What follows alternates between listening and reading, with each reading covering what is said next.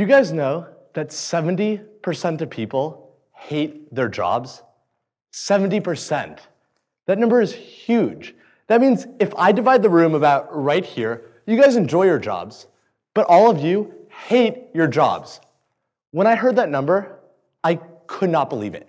That means statistically speaking, I've hated nearly 3/4 of all the work that I've done. Now I know that just is not true. So I just could not believe this. So I decided to talk to some of my friends and see if they'd back me up. I was shocked to find out that again, nearly 3/4 of my friends have hated all the jobs that they've ever worked at. And I just can't understand this. Maybe I'm just an optimist and enjoy everything that I've done. Maybe I see everything as positive in retrospect. But thinking back to the jobs that I've had, I've definitely experienced hardships and failures. Yet I still enjoyed it. And no, I'm not a masochist. So how does that happen? I decided to think back to the first job I ever had. I was 9 years old, and I'd been programming for about 2 years.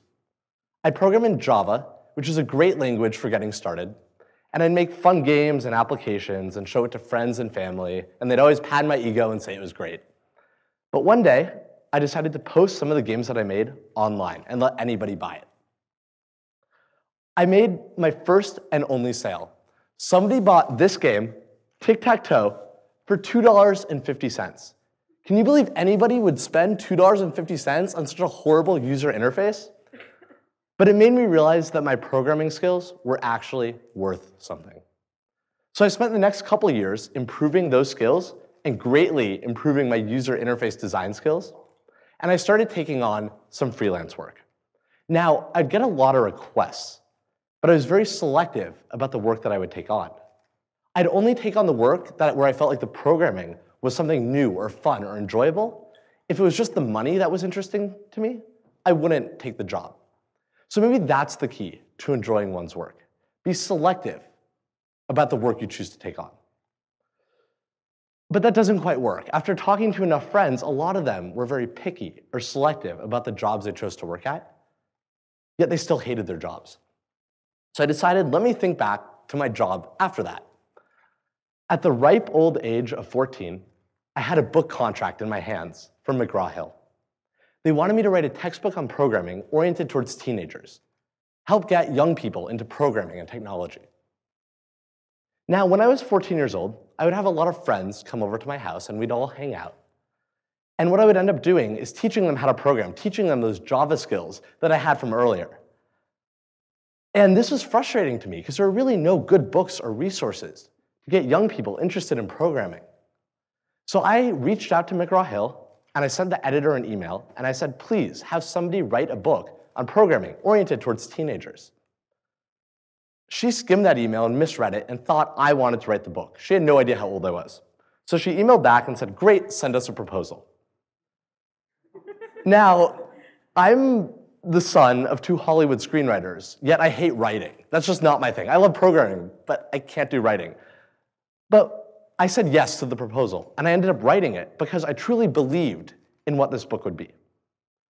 So I sent the proposal in, and literally 24 hours later, Mcgraw-Hill called and said, we love it, get started right away, you'll have the contract in 2 weeks. So I did. I started writing and programming, and I was ecstatic. I told all my friends I was going to be a published author with Mcgraw-Hill. 2 weeks came and went, no contract. 2 more weeks, still no contract. 4 weeks later, I get a phone call from the editor at Mcgraw-Hill. Ian, we're so sorry, but we decided not to give you the contract. We think the concept is too boring. I had told all my friends I was going to be a published author. I bragged about it all over the place, and now I wasn't. Like, that's not okay, but more than that.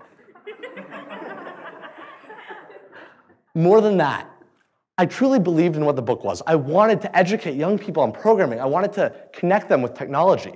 And there was no option for that now. So I don't give up. That's not me. So I went ahead and revised the proposal into something called Programming Video Games for the Evil Genius. And I sent that proposal back into Mcgraw-Hill. A year later, this was in every Barnes & Noble and Borders across the country. They went ahead with the book. But then the most amazing thing happened. The reviews started flooding in on Amazon. People loved the book. They thanked me for the book. They thanked me for teaching their sons and daughters how to program to get them into technology. And that's exactly what I wanted out of it. So maybe then the answer to enjoying one's work isn't just to be selective, but it's also to see the bigger picture of what you're working on and truly enjoy your work. But there's more to it. After talking to enough friends, I quickly realized that yes, people were selective about the jobs they took. They saw the bigger picture of the jobs that they had, yet they still didn't genuinely enjoy it. So I thought ahead to my next job. This is a couple years after the book came out. And I'd started getting into iPhone app programming. Now, iPhone app programming is great because you have a captive audience of tens of millions of iPhone users. And I was one of the first developers to get into it, so everyone was seeing the apps that I was putting out.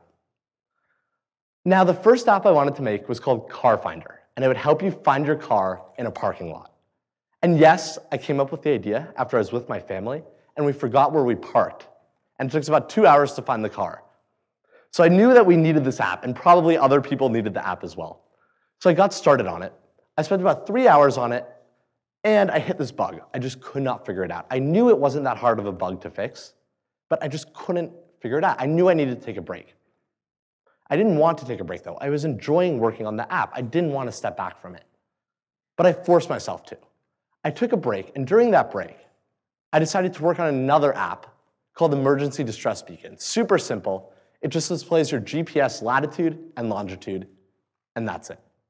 It took me about 30 minutes to write, posted it on the App Store, and it was a great way to clear my mind. So when I jumped back into Car Finder, I was able to find that bug in 10 minutes, and 2 hours later, submit the app to the App Store. About 2 weeks later, and tens of thousands of downloads later, Car Finder was featured in the New York Times, the front page of Dig, and Apple.com. But then something even cooler happened. I got an email from someone. He was sailing in the Atlantic Ocean with 3 of his friends, and their boat started taking on water. Their GPS transponder was damaged, and they were on the radio with the Coast Guard, and the Coast Guard could not find them. He ended up getting my app and using it to relay his latitude and longitude to the Coast Guard. This was the app I made during my break, Emergency Distress Beacon. And he credited me with saving his life and the life of his 3 friends. And to me, that's huge. So maybe the key to enjoying one's work isn't just to be selective. It's not just to see the bigger picture of what you're working on. But it's also to not live break to break, and to use breaks instead as a way to step back and come up with new ideas and new projects and figure out what you really want to work on. So I told this set of ideals to some of my friends, and they said, Ian, that sounds great, but it's just not realistic. Life doesn't always work out that way. And that's true. Life doesn't always work out that way. But if you live by these set of ideals, it's much easier to enjoy this game of life. So I remember one situation where it didn't quite work out the way I wanted it to. I was working on an iPhone app with a friend, and the idea was basically anybody could sing into the iPhone app, and it would auto-tune their voice. And auto-tuning is a well-known effect now that basically makes anybody sound like an amazing singer. And trust me, I need it. I'm tone deaf. So we worked on this app, and it worked. And we knew that if we really wanted it to get big, we needed someone famous, someone known for auto-tuning their songs, to really put his name behind it. So we went to a famous artist known for auto-tuning, and he loved it. He said, you know what, let's do this right now. Put my face on the app. Put my name all over the app. You're going to be famous. You're going to get so much money. And I let that get to my head. I wanted that fame. I wanted that fortune. And I never took the time to take a step back, be selective about who we were working with. So I went ahead and started working on the app. And about a week into it, I noticed an identical app appear in the App Store. Turns out this artist took the app to a different development firm that could do it and give him better rates on how much money he was going to make from it. He took it to them. We had no contracts in place. It was completely legal, and they released it. The app ended up making about $1 million in the first 2 months. So instead of driving my Ferrari home, I'll be taking the T. Now, I'm not going to lie and say, oh, it doesn't matter, money doesn't mean anything. It would be great to have that much money. And this was a situation where I lost that game of life. But you know what? It made me realize that these ideals that I laid out, being selective about the work you take on, seeing the bigger picture, and not living break to break is absolutely critical. There's this mantra that a lot of people live by. Work hard, play hard. I hate it. It implies that work is dreadful and play is fun. Isn't that the wrong way to live your life?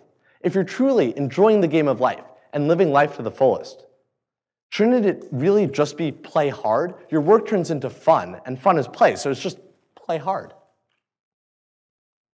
So I'm asking all of you, everybody listening to this TED Talk, the 70% of people who hate their jobs, everybody, everywhere, all humans in this world, please try to live by these ideals. Be selective about the work you take on. See the bigger picture of things. And don't live break to break. Play hard. Thank you.